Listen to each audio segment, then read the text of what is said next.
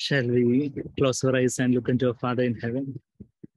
Thank you, loving Heavenly Father, for your blessed presence in our midst. Yes, Father, we are unworthy to have your presence, but Lord, it's your mercy, it's your grace. We humble ourselves to the utmost before you. Yes, Father, we want to become a zero before you, to be like a clay before the potter. What do we have to glory in, Lord, except you and your cross? Thank you, Lord. You are the Alpha and the Omega. You are the author and finisher, Lord. You are the author and perfecter. You are the one who has begun, and you alone can finish the work that you have begun in our hearts, Lord. We want to be totally subject to you. Cleanse our hearts with your blood with regard to all that we have hindered your working in our lives, Father, by our own self-will and our own stubbornness and arrogance and pride alone. Have mercy on us, cleanse us with your blood. Forgive us, Lord, and flood our hearts once again with your Holy Spirit, afresh, Lord, with the river of living water that flows from the throne of the God and of the Lamb. Thank you, Father. Thank you, Jesus, for the crystal clear water of heaven that can flood our hearts, that can drench our life with the love of heaven, with the joy and peace of heaven. Thank you, Father. We worship you. We want to hear your still small voice, even loud as a trumpet, that ministers to our heart and exhorts us and challenges us to rise up higher. Help each one of us, Father. Your name alone be glorified. In Jesus' precious, sweetest name we pray. Amen. Amen. So for the last so many weeks, the Lord enabled us to behold the glory of the Lord Jesus in the mirror of the Word of God in the book of Revelation. And we saw how God is a God who longs to reveal himself. Of course, God is a God who hides himself. We saw that verse in Isaiah 45. We might remember that verse in Isaiah chapter 45. He hides himself, but he longs to reveal himself also. That's the paradox. Isaiah 45 verse 15. The prophet Isaiah is saying, truly you are a God who hides himself, O God of Israel, Savior. God hides himself. God hides himself from the wise and prudent and those people who glory in themselves. Lord hides himself from the proud, those who are confident in themselves, those who think that they are somebody. God hides himself from them. But God is longing to reveal himself, and he reveals himself to babes. That is what Jesus himself says in Matthew 11:25. I praise your Father. Jesus usually always, except on the cross, Jesus always calls God the Father. On the cross, of course, as a criminal, because he became sin on our behalf on the cross, he calls my God, my God. But here in Matthew 11:25, there is a unique combination. There Jesus is calling God. Matthew 11:25, where he says about this God revealing himself to the babes, he's calling God with a special address there. Matthew 11, verse 25. At that time, Jesus said, I praise you, Father, Lord of heaven and earth. So, of course, always Jesus says Father, even at the tomb of Lazarus or wherever Jesus is praying Father, Father, he refers to God as a Father. And here he's saying Father, and you are not only Father, you're the Lord of the sovereign Lord, the Master of heaven and earth, and you have hidden yourself, and of course the truths of God, because God himself is truth. Jesus says, I am the truth, I am the way, I am the life. John 14:6. So when God says God is hiding these truths, it's actually God is hiding himself, because he himself is the truth. So you have hidden these things from the wise and intelligent and have revealed them to babes. That word reveal, as we many a time have repeated, that reveal means apocalypto. That is the word, the word that is Greek word that is used over there. Apo means it denotes separation, and calypto means to hide, to veil, just like the most holy place was veiled from the rest of the tabernacle, from the holy place, by a veil, by a thick curtain. A veil is there, and even our spirit realm is veiled by that thick veil, and that veil speaks of our own flesh. That was the veil that was rent in the temple of Jerusalem indicated Jesus' flesh. Hebrews 10, 19 and 20, we read that. And in our life, that is our flesh. Our flesh is basically our self. Even if you respell flesh, there is a, there is a self, even in that spelling of that word flesh itself. So there's that self, that strong self, that self-will, that ego. I want things to go my way. I want things to happen the way that I desire and plan. I must be the center of attention. Everybody should look up to me. Everybody should respect me. Everybody should treat me the way that I want to be treated. I want to be treated a certain way. And if somebody rubs me the wrong way, I will be offended. So that it can be some self-pity, the opposite side of that. It is either that kind of I that manifests itself as pride and arrogance and stubbornness, or it can be even that stubbornness is manifested as some self-pity, and you feel sorry for yourself, and you are worried about what others will think about you, and you are worried about the opinions of men. You are seeking the honor of man. That is also self. And only when we humble ourselves and surrender ourselves, before the thick curtain was placed that golden altar in the tabernacle. We read that in Exodus chapter 30, verse 6. Exodus 30, verse 6. The golden altar was placed just before the veil.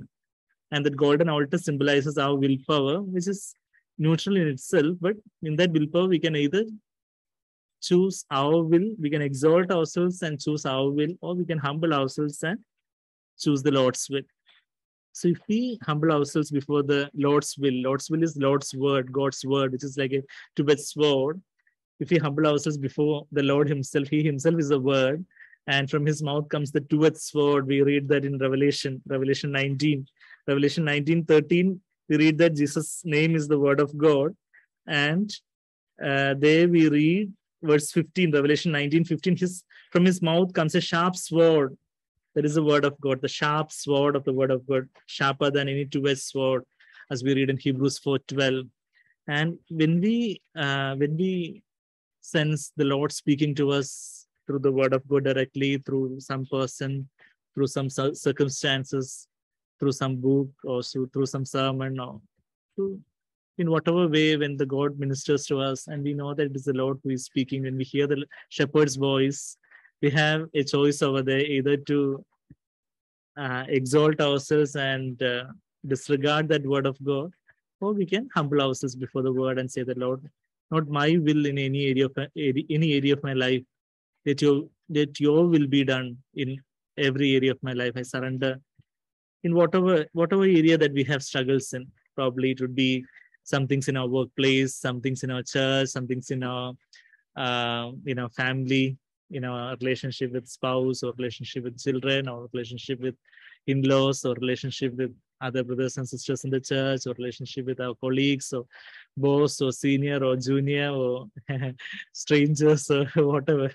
In whatever area, it would be our own personal struggles in our own with regard to temptations of our flesh.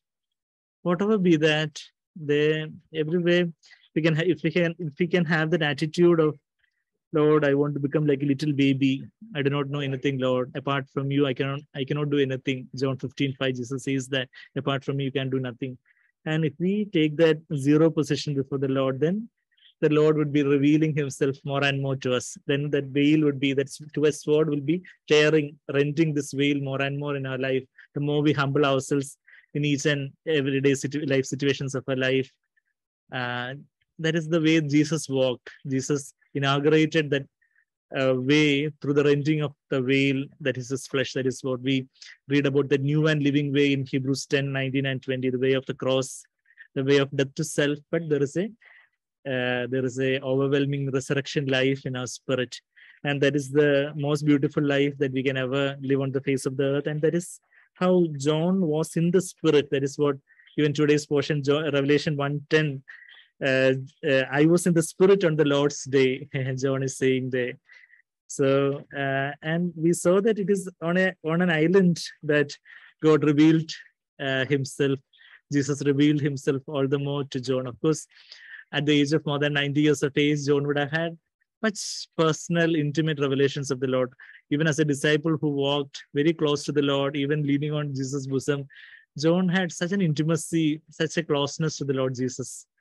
And even more, when he was filled with the Holy Spirit on the day of Pentecost, and subsequently every day of his life, when he was flooded with the Holy Spirit, and when the Lord mightily used him and took him through many trials and tribulations, and he himself calls himself as a brother, verse 9, Revelation 1:9, a brother, a fellow partaker in the tribulation and kingdom and perseverance, just an ordinary brother. He's not calling himself as the most Reverend Apostle John or anything like that. He is not referring himself to some bishop or archbishop or right reverend or wrong reverend or that kind of any even not even Dr. John. So he's an ordinary brother among his brothers, and he says, I am your brother. I'm your ordinary brother. Here, of course, he was one of the oldest persons, and always, of course, the most inliest, holiest person walking on the earth that time. And he's saying that I'm an ordinary brother who shares with you in the tribulation, which is in Christ Jesus. He went through much tribulation, even at an old age. Usually people at least respect the age and would exempt them from some tough times and all. But the Roman government was so cruel that even at that age, John was exiled to Patmos. He was ministering among all the churches, in the church at Ephesus and other churches and all. He was ministering over there, and he was exiled. He was sent as an exile to the Isle of Patmos, to the island called Patmos, verse 9. And it is it is on these islands that the Lord is revealing himself. There is this beautiful verse in Hosea chapter 2. Hosea, after Ezekiel and all, after Daniel, there comes the book of Hosea. In Hosea chapter 2, verse 14 is a very beautiful verse where God is telling, therefore, behold, I will allure her, bring her into the wilderness and speak kindly to her. I will bring her to the wilderness. Marubhumiyil konduchennu avalode hrudyamayi samsarikkum. To a desert, wilderness kind of experience. Many a time when we are in our comfort zones, when we are in our, in our places where we are very familiar with and all, sometimes actually, there is something that is hindering us from really getting connected to God. So God may have to take us to some island. When we hear the testimonies of many people, we find that God took them to some other place other than their hometown. Then only they came to faith and all. Even myself also, I was born and brought up in Kollam here in Karunagappally, and the Lord took me to Trivandrum to study in study pre-degree in the Marvin's College in Trivandrum. There, the Lord met with me. So I have heard of many brothers whom the Lord would have to take them to some Gulf or some other place, some other far country. Sometimes actually, all those things and all have something to do with, of course, as far as John is concerned, he didn't, even he was always connected with the Lord and all. But, even that being an island and getting a closer revelation of the Lord speaks volumes to us also. Sometimes actually this traditions and all have much hold on us many a time. And when we are taken away from our close relatives like parents and siblings and all, we can tend to look little more independently and little more objectively, and we can, and even through some trials that the Lord is taking us when we are away from our home, the Lord can reveal himself. And God reveals himself to the humble, to the babes. And that is the eternal principle of God. Only if we are humbled. So for humbling us, God would take us through many trials and many difficulties and all. And the Lord's purpose is that even through all that, we would be humbled and we would be able to look up. In the island, all around would be sea, and the only place that we can look up to is to heavens, to look up. Just like you would have heard Brother Zach saying that hospital bed is a place where we can easily look up to God, because over your both limbs there are some IV drips and all things are there, and you cannot even sit up. So you can lie down on the bed just like that and look up. So it is very easy to look up in a hospital bed. And so literally also, and also spiritually speaking also. So even whatever tribulations and whatever things that the Lord allows in our life, it is actually to reveal. Even the book that we are studying itself is called the Book of Revelation. The Lord wants to reveal himself, and he hides himself from people who are proud, and he reveals himself to, of course, the Lord began to reveal himself when we became born again, but he wants to reveal himself all the more as our Heavenly Father, as a heavenly bridegroom, as a shepherd, as a master, as a king, as our all in all, as the Almighty God. And he wants to reveal himself more and more to us. He wants to reveal himself as our forerunner, one who was tempted in all points as we are, yet without sin. And the more we have the revelation of Christ in our spirit, the more we are spiritually mature, the humbler we are, the greater and mightier would be the revelation of Christ in our spirit. And of course, our passion and prayers, we go through the study of this book of Revelation, is not that we would gather much more knowledge.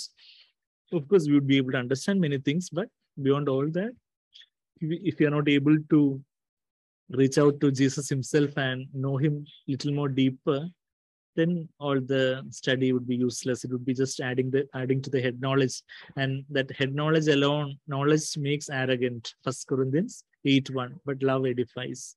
The letter kills, but spirit gives life. 2 Corinthians 3:6. And we are called to leave the oldness of the letter. Romans 7:4 says that not in the oldness we have to serve the Lord, not in the oldness of the letter, but in the newness of spirit. Romans chapter 7, verse 6 rather. Newness of the, so that we are died to the law. We have been released from the law, having died to that. We died when Christ died. We also died. And if we take that zero position before the Lord, we die to ourselves, and we die to ourselves. We die to the law. We die to the world. And we are released from the bondage, that marriage relationship with the law, as it is described in Romans 7, the first verses. And we died to the law, and we are released from the law, so that we serve in the newness of the spirit, not in the oldness of the letter. When we are reading the Bible, if we get, if it is only some stale letters and we are not able to get anything fresh, we are not able to sense what the Lord is trying to speak to our hearts, then actually we are still bound to the law.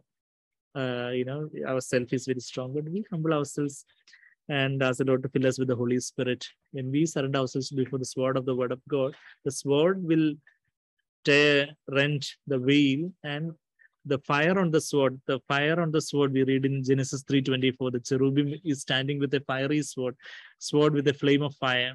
And the flame is speaking about the Holy Spirit anointing the Word of God. So the Holy Spirit, more the veil is rent in our life, more the self is broken in our life, more the Holy Spirit would be able to flood our spirit. And the more the Holy Spirit floods our spirit, more we would be able to have a revelation of Christ. And we'll be edified in our spirit. We'll be built up in our spirit. We'll be mature in our inner man. That is, inner man is our spirit. And we'll be able to know Christ all the more intimately. We'll be able to hear him all the more clearly. I was in the spirit, and I heard behind me a loud voice. That is what we read in Revelation 1:10. And we saw that Revelation verse 1 itself chapter 1, verse 1, it is for the bond servants, and he showed it to bond servant John to show it to other bond servants, only those who are bond slaves of the Lord, those who are really sold themselves out for the Lord alone.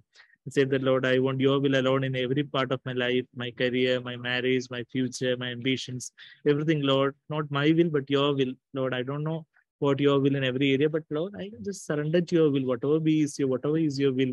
Sometimes we don't know in one particular area what is Lord's will, sometimes with regard to a career, with regard to something, with regard to a job or some decisions that we need to take.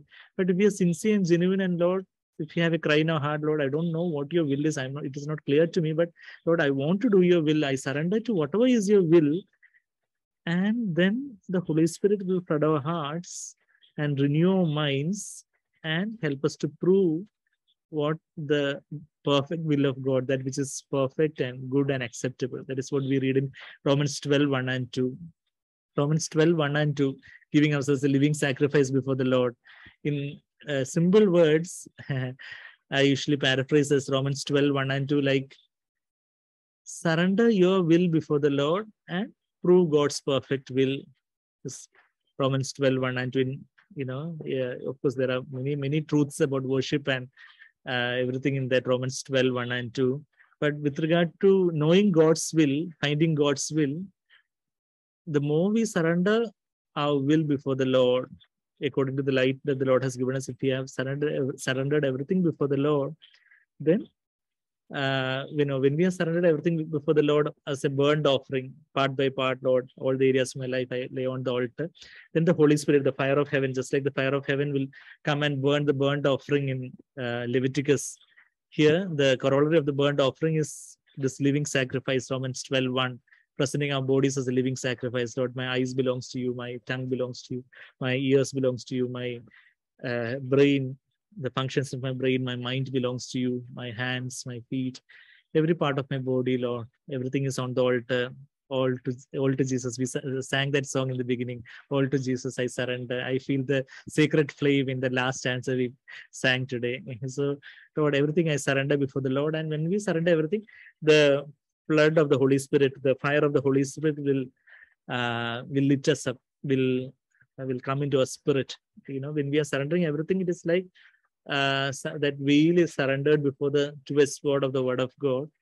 And according to the light God has given us, of course, much more, major part of our flesh is actually still unconscious to us. Actually, we are not aware of many things which are unchristlike in our own flesh. But according to the light God has given us, we can surrender, and there will be a rending of that veil. And the more that veil is rent, the more the Holy Spirit will be flooding our spirit in the most holy place. Most holy place is our own spirit. And when we are flooded with the Holy Spirit in our spirit, it is as if we are entered the most holy place, the literal most holy place, that is the third heaven where God is dwelling. We will be able to experience the fullness of joy in the Lord's presence. When the Holy Spirit floods our heart, the Holy Spirit fills us, we'll actually be in the Lord's presence in the most holy place where there is fullness of joy. The real most holy place that Jesus entered is the heaven itself. That is what we read in Hebrews 9:24. And we'll be sensing the fullness of joy in the presence of the Lord. In your presence is the fullness of joy. Psalm 16:11. You will make known to me the path of life. That path of life is the new and living way. And God has to make it known to us. God has to reveal that to us. This God will reveal only to the humble, those who humble themselves like a little child. And we are entering the most holy place, the real presence of the Lord in heavenlies, where the broken and contrite are dwelling, as we read in Isaiah 57:15. And we'll be enjoying the Lord's presence. And when the Holy Spirit floods our heart, the Holy Spirit will then be influencing the way we think. That is how Romans 12:1 says about surrendering ourselves. Then Romans 12:2 says about our minds being renewed. So that means actually the Lord gives us a passion, a thirst to read and hear the Word of God more and more. And the more we hear the Word of God, the more our thought pattern would be aligned to the Word of God. The more we'll be able to see things from a heavenly perspective more and more. We'll be seeing the money and material things of the world the honor of people, the fleshly temptations of the world, everything we'll be able to see more and more from a higher, heavenly, godly perspective, from God's perspective from heaven. And so our minds are renewed. And then slowly, I will, the mind set on the Spirit is life and peace, Romans 8:6. When our mind is guided by the Holy Spirit, there will be an increasing life and peace in the direction of God's will. There are 2 or 3 options, and we don't know what to choose. But when we are guided by the Holy Spirit and we are praying about some particular thing, we do not have any freedom, then you know that then some unrest, it is indicative that it is not the Lord's leading. Only if we have surrendered ourselves, then only we will be able to sense these promptings and leading of the Lord. Otherwise, we'll be deceived. But if you have surrendered everything and we want to do only the Lord's will, then the Lord will be able to guide us with that moving, that prompting of the life and peace in our heart, which is the perfect will of God, that which is good and acceptable and perfect, as we read in Romans 12:2. And so like that, if you have surrendered everything to the Lord, so Romans 12:1 and 2, surrender your will to the Lord, and then you will be able to do God's perfect will in our life. Not only know, but also prove with our life that we are doing God's perfect will, that we are experiencing God's presence day to day in our daily life, in our workplace, wherever we go, whatever we do. And, there will be an empowerment to do God's will. That is what Paul says in Philippians 4:13. I can do all things through Christ who strengthens me. Christ is strengthening me to do God's will. I'll be able to do everything. The Lord is strengthening me, because apart from Him, I can do nothing. But with Him, I'll be able to do everything. John 15:5 and Philippians 4:13, the 2 sides of the same coin.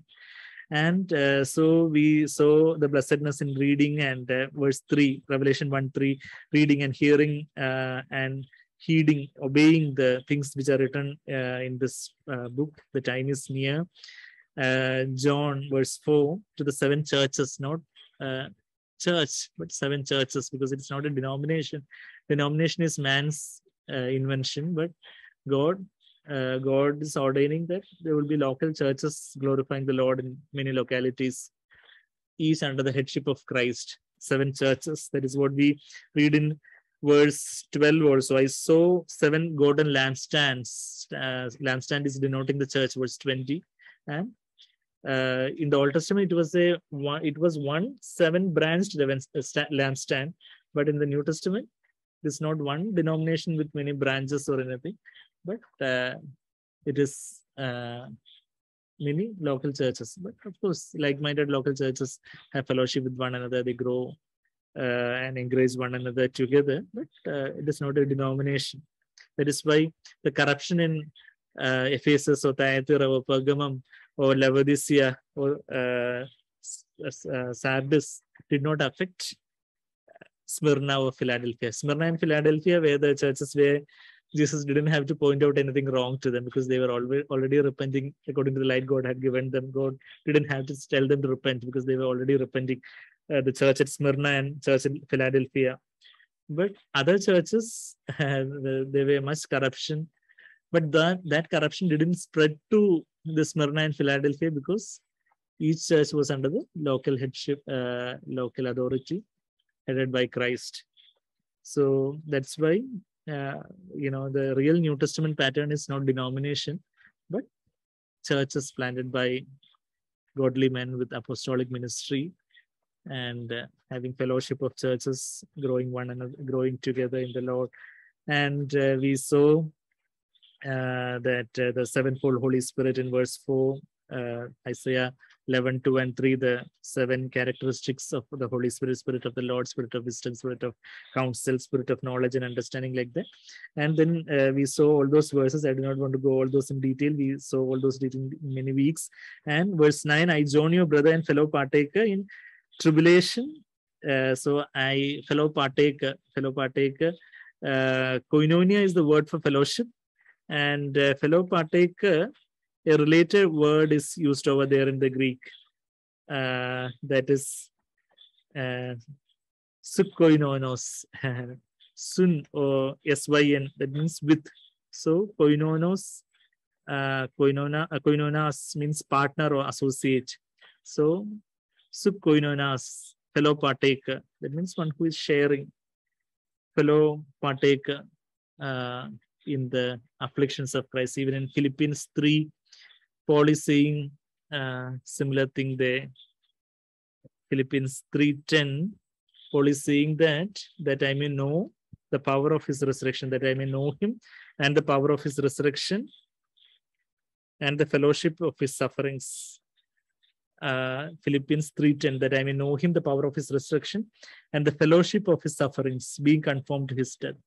Fellowship of his sufferings. Jesus suffered in the flesh. When he said no to temptations, no to the pleasures of sin, opposite of pleasure is suffering. So there is a suffering in the flesh. Of course, suffering due to the trials and tribulations, and sufferings when we say no to the temptations of our flesh, whether it is temptations for money or honor or pleasures, whatever be those, when we say no to that, there is a suffering. And through that fellowship of the sufferings, we suffer with the Lord, we die, and then we'll be able to know the power of the resurrection, and then we'll be able to know him. So suffering, death, resurrection, knowing the Lord. 4 things there in Philippians 3:10. And not only Paul, but also John is also saying the same thing. I am also a fellow partaker in the tribulation. Much tribulation he underwent. And it is because he underwent all those tribulations, he was able to encourage many other people who were going through similar tribulations. Even to church in Smyrna, which was one of the most faithful churches there, to them also, verse 10, Revelation 2:10, do not fear what you're about to suffer. Behold, the devil is about to cast some of you into prison so that you will be tested and you will have tribulation for 10 days. So before prophesying about tribulation to these fellow church brothers and sisters, God had to take John also through tribulation. Many a time, the New Testament, not many a time, but always the New Testament ministry comes by the Lord taking us through some trials and testing and all. And in those trials and testing, we will be clinging on to the Lord, and the Lord will be comforting us and encouraging us and imparting his life into our spirit.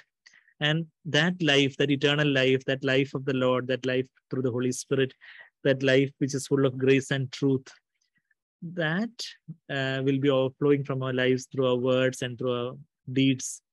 And that becomes our ministry.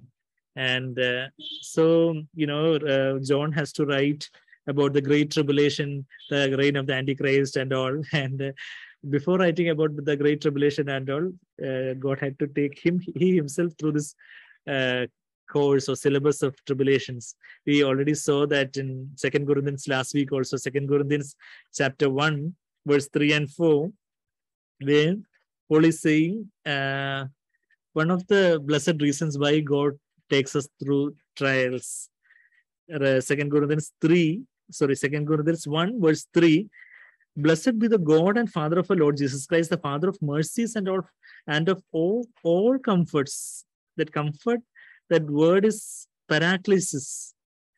Jesus called the Holy Spirit parakletas, encourager. The parakletas is the word that is translated as helper. It can be also be translated as encourager, advocate.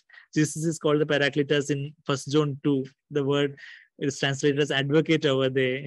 So Paracletus is the word that is used over there. And Paracletus comes from parakaleo. Para means near, like paramedical, allied health sciences. Para means near. And kaleo means to call. To call near and to encourage and comfort and strengthen and instruct. And that is the word meaning of parakaleo. And that paraclesis, that comfort and encouragement and all. So God is called the Father of mercies and God of all comforts. All true comfort is through the Holy Spirit from the Father in heaven, who comforts us in all our afflictions. Not some of our affliction, but all our afflictions, the Lord is there to comfort us.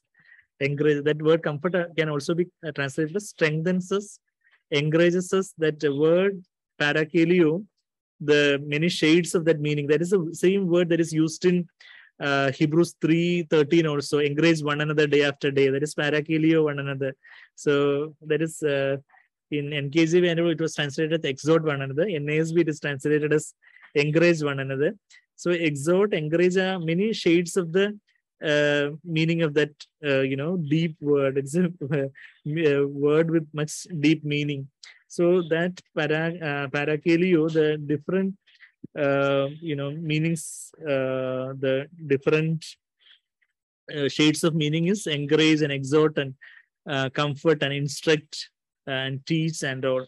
And God of all comforts, he comforts us in all our afflictions so that we will be able to, he comforts us in all our afflictions so that we will be able to comfort those who are in affliction with us, with what?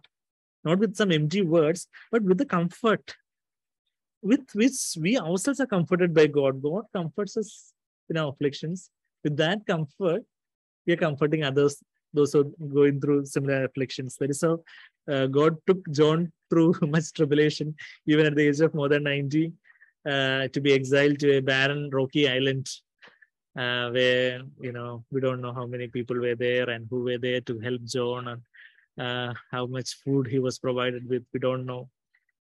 And through all that, he was comforted and encouraged and strengthened by the Lord. And with that comfort, he is comforting the church even through all these centuries, through the book of Revelation. So with which we ourselves are comforted by God. Then verse 5, 2 Corinthians 1:5. For just as the sufferings of Christ are ours in abundance. So it is abundant suffering. Many people, prosperity, wealth, health, theology, people won't like these verses because these verses wouldn't be there in their Bible. I don't know, they would be using some other Bible to preach their doctrine. But here, the apostle is saying that the sufferings of Christ are ours in abundance. So also our comfort is abundant through Christ. Abundant suffering and abundant comfort.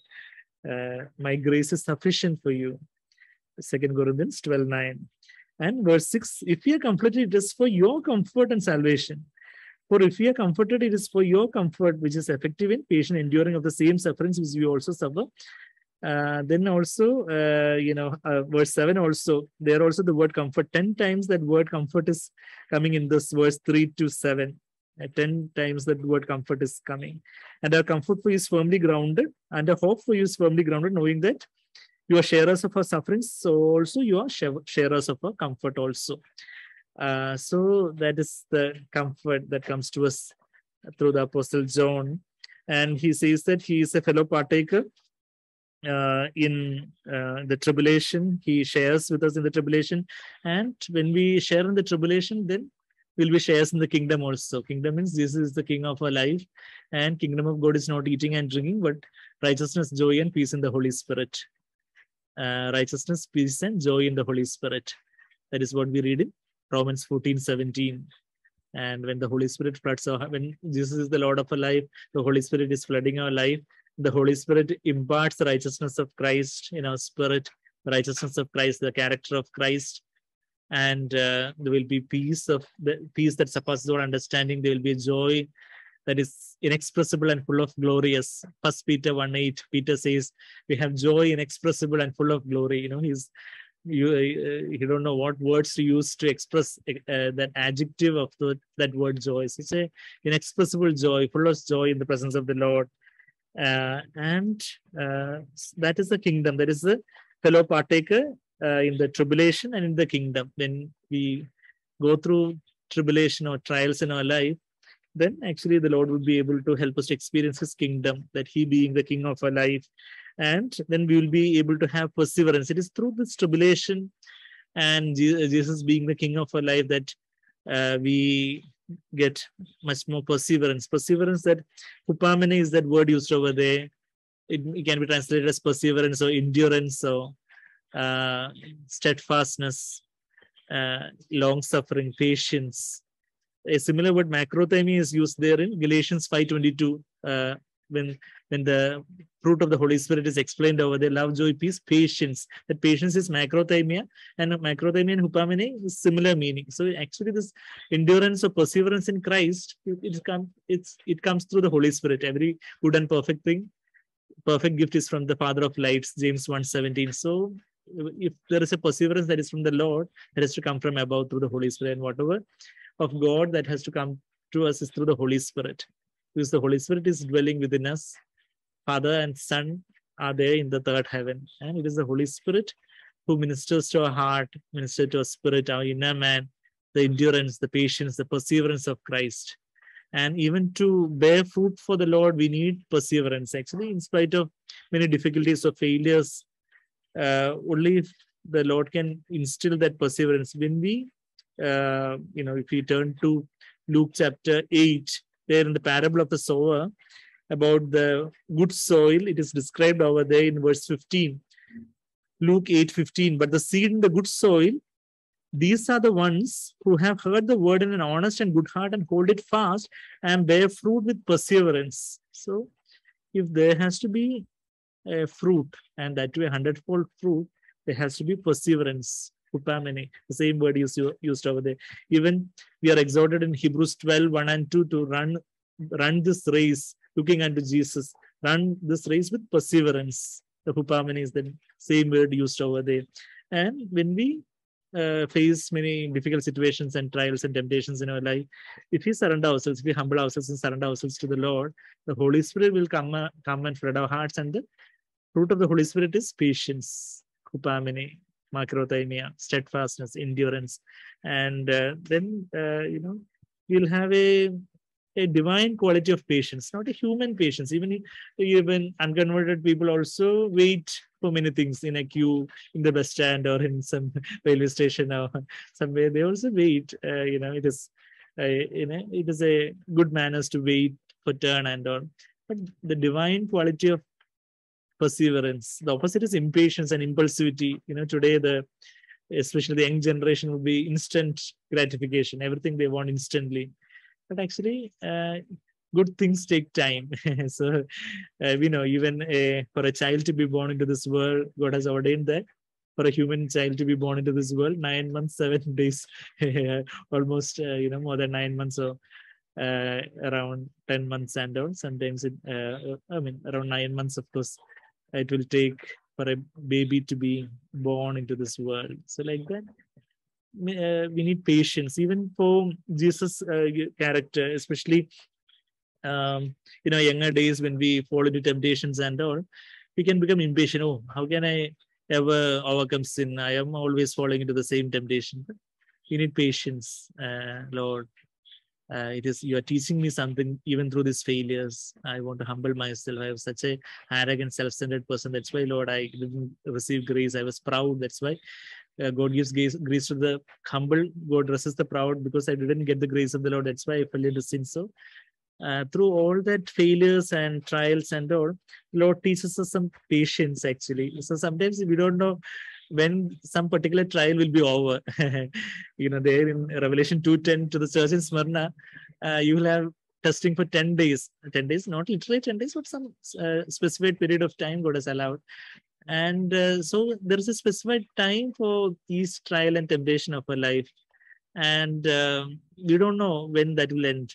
I still remember when I was under house arrest for my faith from my dear parents many years ago, because I came from a Hindu background into this faith.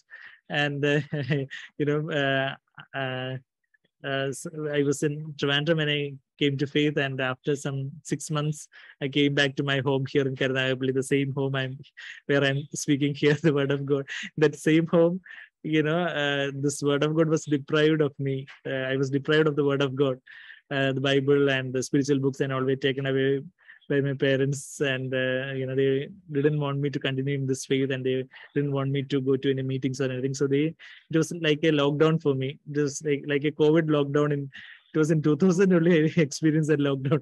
Of course, the world is experiencing a lockdown nowadays, but in the COVID times we know what lockdown is. But actually, that time I didn't know how long I will have to be like this without the Bible, without any fellowship. And I will be secretly trying to phone somebody up through the land phone. That time there won't be a mobile phone, and so in the land phone I'll be trying to phone up some uncles and aunties in the church and try to have some fellowship secretly without anybody's knowledge. So I don't know when this will end, when the entrance results will come, when I will be getting admission to MBBS and all those things. And also So that time, but actually, I know, looking back, actually, the Lord was able to write some endurance or perseverance in my heart. He's the one who writes faith and endurance and love and joy and peace, everything. The Holy Spirit, fruit of the Holy Spirit, the Lord has to write in our hearts. And even faith is also fruit of the Holy Spirit. In NASB, we read faithfulness, but pistis, that Greek word, is actually translated as faith. It can be translated as faithfulness also, but faith and faithfulness both are fruit, part of the fruit of the Holy Spirit. And even in Romans, we know in Romans 5 and James 1, we read similar verses like tribulation brings about perseverance. Verse 3. Not only this, Romans 5:3, we also exult in our tribulations. We exult, we rejoice in our tribulations, knowing that tribulation brings about perseverance. Without the tribulation, without some opposition, all those who decide to live godly in Christ Jesus will be persecuted. 2 Timothy 2:13. 2 Timothy 3:12 rather, sorry. 2 Timothy 3:12. There we read that all those who, it is not that some might be persecuted or anything like that, but the word of God says in 2 Timothy 3:12, indeed, all who desire to live godly in Christ Jesus will be persecuted. That is for sure, guarantee. So we are been given, we have been granted not only to believe in His name, but also to suffer for His name's sake. We read that in Philippians 1:29 and Acts 5:42. Apostle John and Peter, the same Apostle John who is writing the book of Revelation, they were rejoicing because they were considered worthy to suffer shame for His name. And here, back in Romans 5:3, not only this, but we also exult in our tribulations, knowing that tribulations brings about perseverance. And perseverance brings about proven character, and proven character brings about hope. And that hope does not disappoint, because the love of God has been poured out within our hearts through the Holy Spirit who has been given to us. Because the Holy Spirit is poured out within our hearts, the Holy Spirit instills us hope and perseverance and proven character, and we are able to exult even in our tribulation. The same thing James also says there in James 1:2, consider it all joy, my brethren, when you encounter various trials, knowing that the testing of your faith produces endurance, or hupamine, or perseverance, or steadfastness. And let endurance have its perfect result, so that you may be perfect, complete, lacking in nothing. So God wants us to be fellow partakers in tribulation and kingdom and endurance or perseverance. And these are in Christ Jesus. And he was on the island called Patmos. And Patmos, that word meaning is my killing. It was a small, rugged, rocky, barren island in the Aegean Sea. And that Aegean Sea is actually elongated embayment of Mediterranean Sea between Europe and Asia. So in that, he was there in that island because of the word of God and the testimony of Jesus, as we heard Anthony brother reading some translations last week. Actually, some translation says, I was there in the island of Patmos because I preached the word of God and told people about Jesus. If we do not tell people about Jesus, we won't be persecuted. He's just say, general things, and you have to be good and you have to be kind. Of course, we need to be wise when we share about Jesus, but to the receptive people, we need to share. We shouldn't be foolishness. We shouldn't be foolish in our testifying and witnessing. But actually, when the Lord gives us opportunity to stand for the truth, and when we stand for the truth, not only from, sometimes actually persecution would be there even from so-called Christian people, sometimes from anti-Christian people or whatever. So there, because I preach the word of God, I talk to people about Jesus because of the that is a simple paraphrase of that. Because of the word of God and the testimony of Jesus.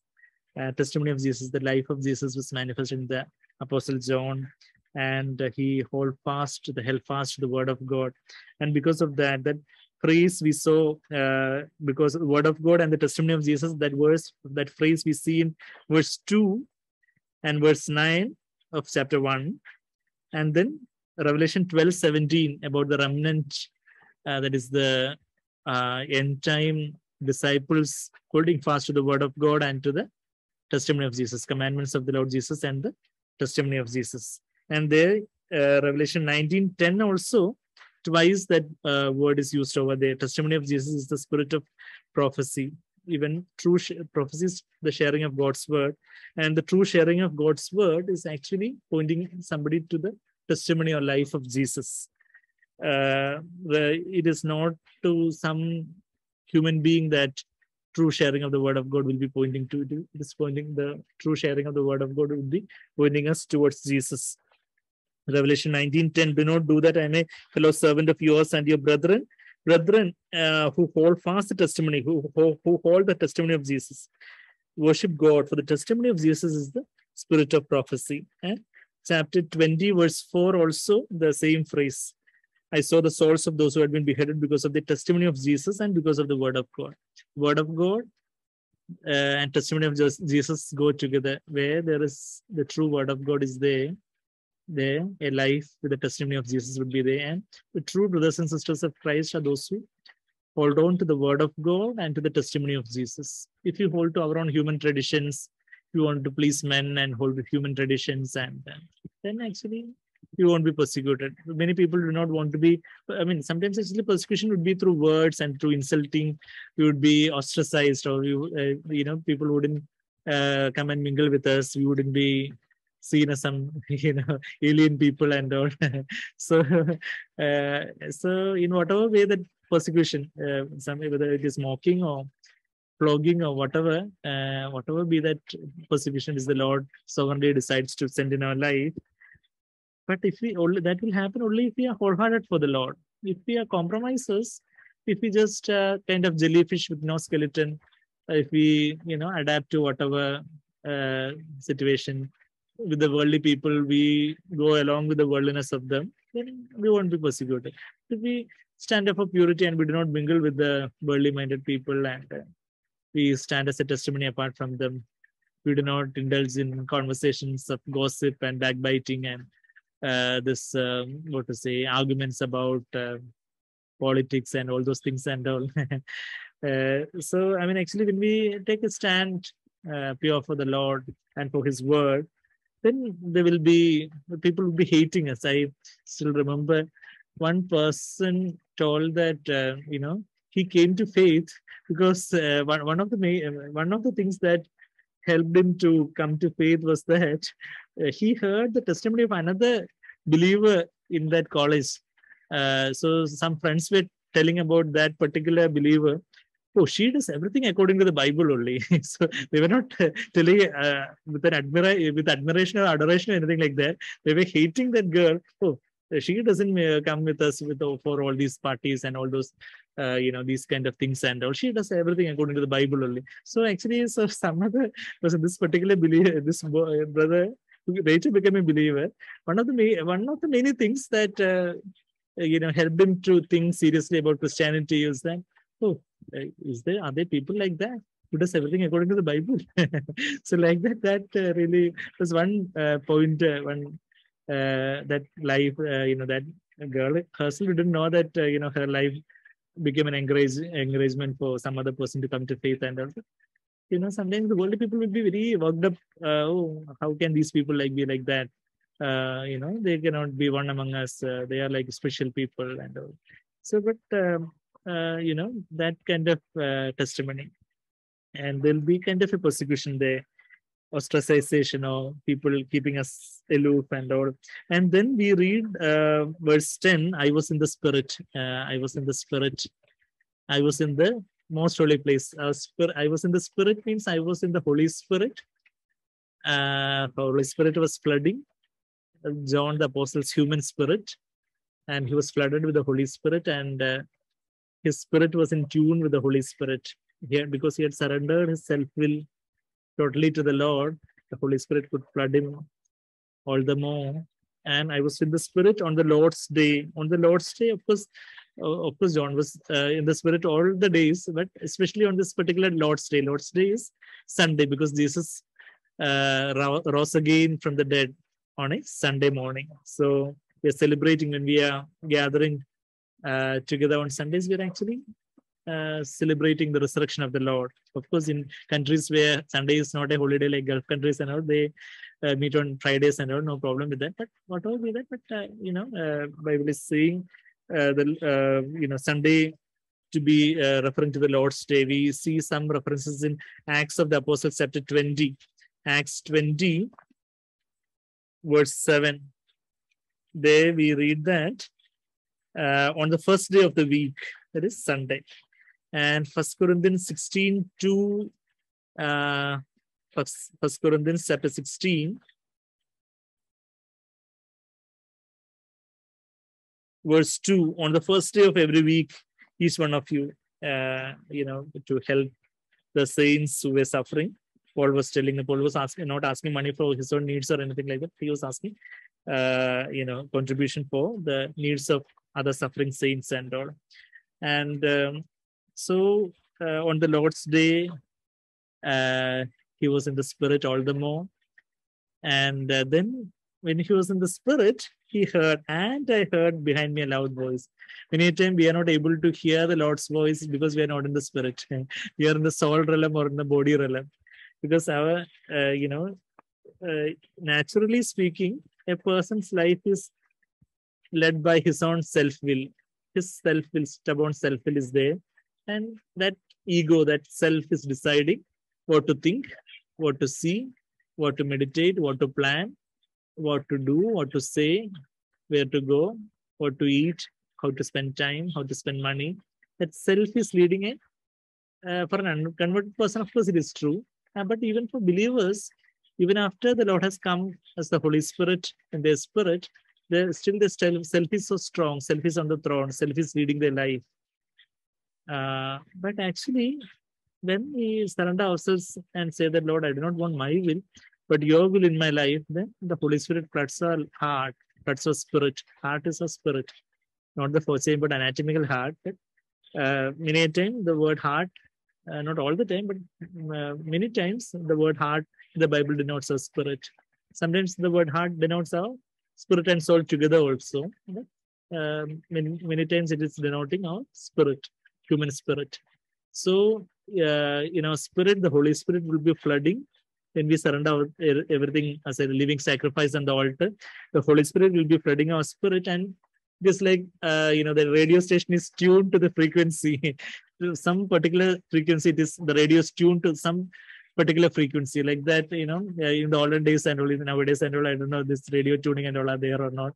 In the olden days and all, they will be or when it is tuned to some station, they'll be hearing the messages from that station. There will be many things, many frequencies, and whatever frequency your radio is tuned to, you'll be able to pick up. So if you are tuned to the things of the world, if your mind is set on the things of the world, you will be hearing the things of the world only, the voices of the world, the clamor of this world. But if we humble ourselves and surrender ourselves before the Lord and allow the Holy Spirit to flood our lives, and if we are baptized or immersed in the Holy Spirit, then many people think that if we are immersed in the Holy Spirit, we'll be speaking in tongues. But, actually, that can be one of the manifestations of the fullness of the Holy Spirit only. I personally do not speak in tongues, but by the Lord's grace, I know that I am filled with the Holy Spirit. The Lord has given me, by the Lord's grace, some other gifts and all, but not the gift of tongues. But tongues is not the infallible mark of the fullness of the Holy Spirit. And many, actually, unfortunately, most of what is called tongues in Christendom, probably more than 90-95% or even 99% of so-called tongues in this so-called Christian churches are fake and counterfeit and imitation, and they're blabbering some words to and fro. And I've heard there are some Bible colleges which train people to speak in tongues and all. So many, they are encouraged to speak whatever that comes to their mind and blabber make whatever sound that comes to their mind, and they call it tongues and all. But that is actually, the devil has deceived many people into that counterfeit. But if we surrendered everything to the Lord would be flooding our hearts with the real spirit of heaven, and the fruit of the Holy Spirit, love, joy, peace, will be flooding our hearts. Love, joy, peace, patience, kindness, goodness, faith and faithfulness, gentleness, self-control. Galatians 5:22-23 will be flooding our lives, and we'll be as if we are in the presence of the Lord. in the third heaven. In the fullness, in the presence of the Lord, there is fullness of joy, and we'll be able to hear what the Lord is trying to tell us. And the Lord's voice was loud like the sound of a trumpet. Actually, in Second Kings, we read about in First Kings rather, First Kings chapter 19. Elijah, to Elijah, God is speaking with the voice of a gentle blowing, still small voices. NKJV translates it. If you turn to First Kings chapter 19, verse 11, the Lord said, "Go forth and stand on the mountain before the Lord. Behold, the Lord was passing by, and a great and strong wind was rending the mountains and breaking in pieces the rocks before the Lord." A strong wind rending the mountains and breaking in pieces the rocks before the Lord, but the Lord was not in the wind. It was a great wind and all, but the Lord was not there. After the wind, an earthquake, but the Lord was not in the earthquake also. And after the earthquake, a fire, but the Lord was not in the fire also. And after the fire, a still small voice, a sound of a gentle blowing. Sometimes actually the Lord will be speaking to us in a still small voice. Only if our hearts are quiet, if our heart is agitated and turbulent, like Martha. Martha was, we read about Martha there in Luke 10. She was worried and bothered about so many things. And Jesus is telling her, you are worried about so many things. We'll come to that. So here, the sound of a gentle voice, still small voice. If we turn to Luke 10, there actually we saw a progression there. Luke chapter 10, verse 40. Martha was distracted with all her preparations. It's just like serpent deceived Eve by his craftiness, and their hearts will be your hearts will be strayed away from the simple and pure devotion to the Lord. So Martha's heart was strayed away from the simple and pure devotion to the Lord. Mary was sitting at the Lord's feet. Her heart was focused on the Lord, simple pure devotion to the Lord. Verse 39. But Martha's heart was strayed away from the simple pure devotion to the Lord. She was distracted. In one sense, eccentric. When the circle has the circle center is, if you put a dot out of the center, it is eccentric in one sense. That means actually God is not in the center of her life. God is in some corner of her life, and we are distracted. And she came up to Jesus, verse 40, and said, "Lord, do you not care that my sister has left me to do all the serving alone?" They all would have cooked together, but at least the serving part, when Jesus was speaking to the disciples, Mary also came and sat at his feet to listen. And so are you, she has left me to do all the serving alone. Then tell her to help me. Martha is commanding Jesus. When we are proud and distracted, we'll be so arrogant even to command Jesus, to Almighty God. But the Lord answered and said to her, "Martha, Martha, you are worried and bothered about so many things. So many. God is trying to speak to you with a still small voice, and you're worried and bothered about so many things. Only one thing is necessary. Actually, some version says a few things are necessary. In Malayalam, it says "Alpame vendu, onnu madi." A few things are necessary. Actually, only one. So, in one sense, that progression, many things you're worried about so many things. Many things. People worried about so many things. That is in the outer court of the tabernacle. Many things they are worried about. Many things. Then comes the holy place. Then only a few things.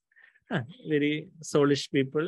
Not as bad as the outer court people, but there are also few things they are distracting. They are preoccupied with so a few things. But in the most holy place, where beyond the veil, the self-will is surrendered, and they are filled with the Holy Spirit. They entered the spirit realm, the heavenly realm, and there only Jesus and me are there. Mary was there, sitting at the Lord's feet. Jesus and Mary alone, and only actually that one thing, which is in the most holy place, is necessary. Mary has chosen that good part. Mary has chosen that good part of the word, the living word that comes from Jesus. The words that are spirit and are life, as Jesus himself says in John 6:63. And the word words that become life and spirit in our spirit, that has become part of our spirit, cannot be taken away from us. The word that we have memorized and all, of course, the verse reference and the memory words and all, sometimes actually we might forget and all, or sometimes if you get old and get some dementia, if you get some brain injury, there will be the memory of the words and all might go. But the word, the living word that has become part of a spirit, that cannot be taken away.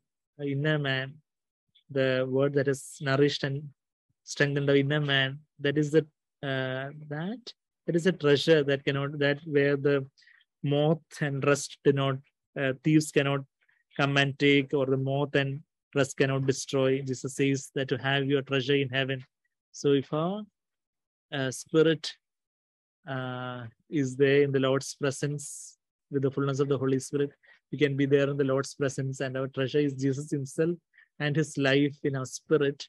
And that if we are laying up treasure in heaven, then that, if you turn to Matthew 6, do not store up for yourselves treasures on earth. Of course, God is telling us to save for the future. And if you do not, if you do not care for your own household, if you do not save up for your own, 1 Timothy 5:8 says that if you do not take care of your own household, 1 Timothy 5:8, if anyone does not provide for his own, and especially for those of his own household, he has denied the faith and is worse than an unbeliever. So we have to save up for the future. We need to learn from the end. We need to, parents have to save up for the children. 2 Corinthians 12:14-15 says that parents have to save up for the children and all. But if our treasure isn't that wealth and all, if you're storing up for yourself the treasures on earth, whatever you are cherishing and, cherishing and looking forward to, and you're preoccupied with that, your treasures on this earth only, then they actually, all these things, moth and rust will destroy, and thieves break in and steal.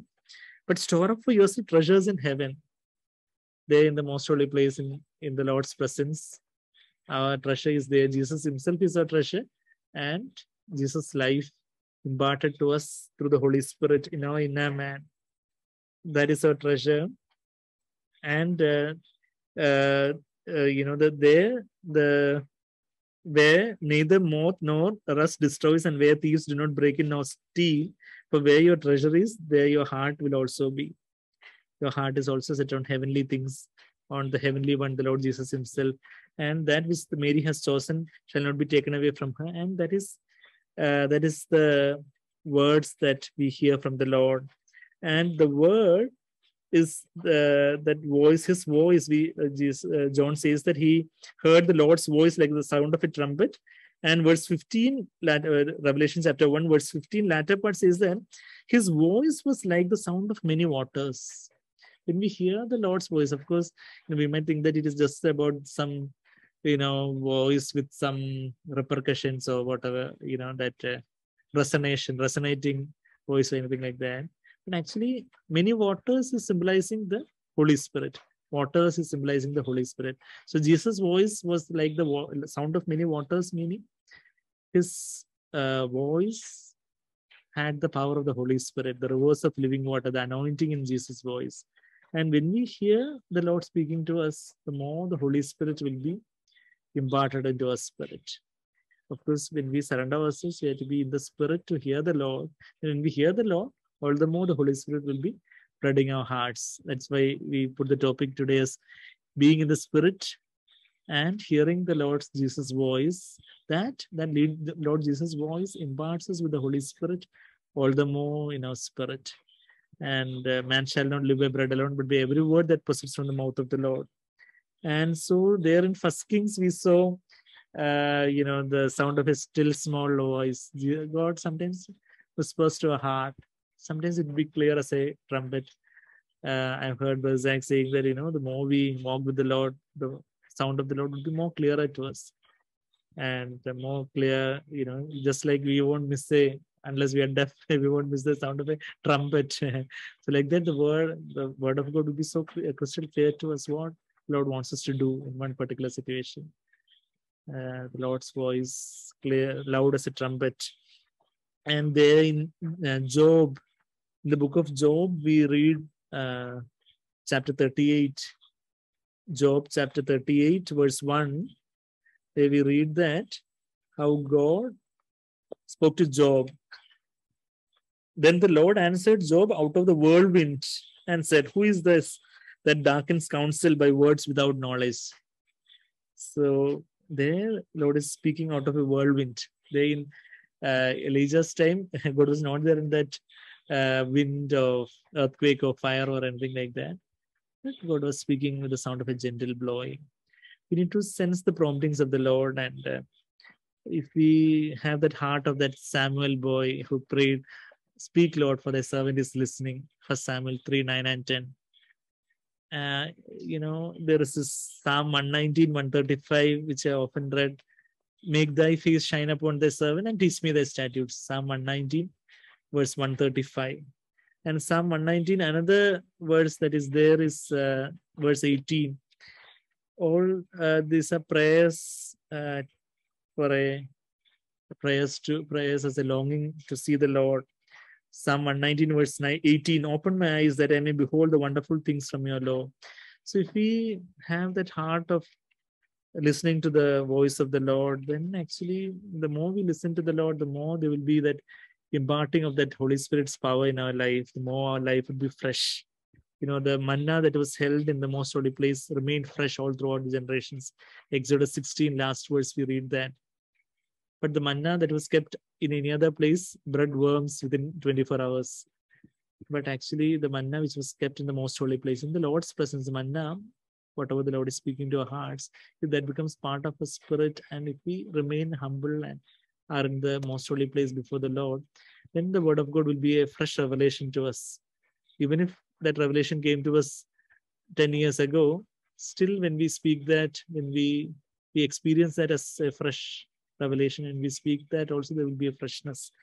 And that is what the Lord desires of us. And John 10, we read about the voice of the shepherd and the voice of the strangers. Voice of the shepherd, John 10, verse 4. The other day I was speaking to, yesterday I was speaking to one brother, and he was saying that many years ago, some Christian brother told him that became so etched into his heart, but actually that confused him, that confused his way of seeing things and all sometimes. And then I said, actually, if you don't sense it is the voice of the shepherd, if you sense it is the voice of the stranger, if it is confusing you and if it is not really in accordance with the word of God, reject that. Then I was quoting this verse to him yesterday also, John 10:5. John 10:4 says, "When the shepherd puts forth all his own, he goes ahead of them, and the sheep follow him because they know his voice." We need to get to know the Lord's voice through the word of God as we meditate the Lord's word daily and seek to hear from him. We get familiar with the Lord's voice. Just like, we know, we can recognize our spouse's voice or our mother or father's voice or children's voice, even if there are so many people speaking over the other side of the wall. We know we will be able to pick up the voice of our own family members because we have heard their voice so often. Even if they call from some other phone also, when we hear them speaking hello itself, we'll know that, this is you, brother, this is you, sister, this is you, amma, appa, because we know their voice like that. We need to sense what the Lord is trying to. We need to be familiar with the voice of the Lord. When the Lord speaks, of course, there is an impartation of life and peace. And we know this is the Lord's voice. But sometimes, actually, if it is bringing unrest and it is bringing confusion, and then that is stranger's voice. Verse 5, John 10:5, "A stranger they simply will not follow, but will flee from him because they do not know the voice of the strangers." So how we need to be in tune with the Holy Spirit. We need to be flooded with the Holy Spirit to listen to the still small voice of the Lord. And of course, that can become loud as a trumpet because it becomes more and more clearer to us as we walk with the Lord. Hebrews 5:11, the writer is telling those people, those Jewish Christians, I have many things to say to you, but you have become dull of hearing because you have hardened your conscience so much so that now you're not able to sense what the Lord is trying to tell you. You have become dull of hearing. Hebrews 5:11. By this time, you ought to have become teachers, but still you need to have the elementary things of the Word of God to be taught to you again. Let us press on to perfection. That is what he is saying over there. So actually, we can become more and more sensitive to hearing the Lord's voice as we become sensitive to sin. Whenever the Lord points out some sin in our conscience, something to repent of, something to set right, something to, if we need to apologize to somebody, if we hurt somebody with our words, if something that we did or did not do, or something that we spoke or did not speak has hurt somebody else, if the Lord is telling in our conscience to go and reconcile with that person, as we read in Matthew 5:24, 23, 24, if your brother or sister has something against you, go and reconcile with the person first, then come and offer your offering. Otherwise, there is no use offering your offering. God, if you regard iniquity in your heart, God will not hear you. That is what we read in Psalm 66, verse 18. And so the more we obey the voice of the Lord through our conscience and through the word of God, the more we'll be sensitive to the Lord's voice, and gradually the Lord's voice become more and more clear to us. And the more we hear the word of God and respond to that, the more the anointing of the Holy Spirit, more the power of the Holy Spirit will be imparted into our spirit. And that is a blessed life that the Lord has calling us to. And we'll hear from other brothers and sisters after we close in prayer. Thank you, loving Heavenly Father. Thank you for this blessed time. Thank you, Lord, for enabling us to hear your still small voice even this evening. Help us to rise up higher. We want to surrender ourselves totally before you. Cleanse us with your blood and flood our hearts with your Holy Spirit. Lord, help us to rise up higher and to hear you and to see you with eyes of faith and to experience your, Lord, warm embrace of your arms, Lord, to be secure, safe and secure in your bosom. And Lord, help us to hear your voice loud as a trumpet. Help us to discern your voice from the voice of strangers and hirelings. Help us to know you, our true shepherd, Lord Jesus. Help us, Father. Flood us all the more with your Holy Spirit. Thank you, Father. Thank you, Jesus. Help each one of us, blessed dear brothers and sisters and families, meet our needs and let your name be glorified. In Jesus' precious sweetest name we pray. Amen.